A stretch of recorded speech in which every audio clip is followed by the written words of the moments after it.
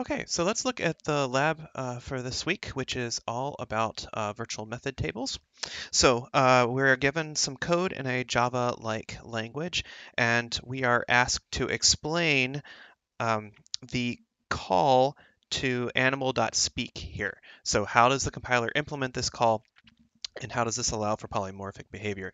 Well, as you remember from the lecture and the reading, this is actually going to be implemented using dynamic dispatch. So the type of animal is going to determine which version of speak is called at this point. And so that's how the compiler implements this, and it does so using virtual method tables, which is what part 2 asks you about. So the main part of this lab is just drawing the memory space and making sure that everything is set up right. And so that's going to be the bulk of this lab.